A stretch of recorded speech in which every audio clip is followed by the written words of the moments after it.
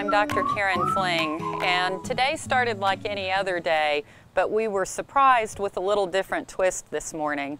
In our own backyard, we encountered an ill raccoon that ultimately passed, and in the city, as we live, we don't typically think about how much wildlife can actually be around and present in the areas where we live and play. And this is right in the area where my children usually play. We have our ping pong table here, our swings, and these are where our pets are, and our dogs were actually exposed to this raccoon.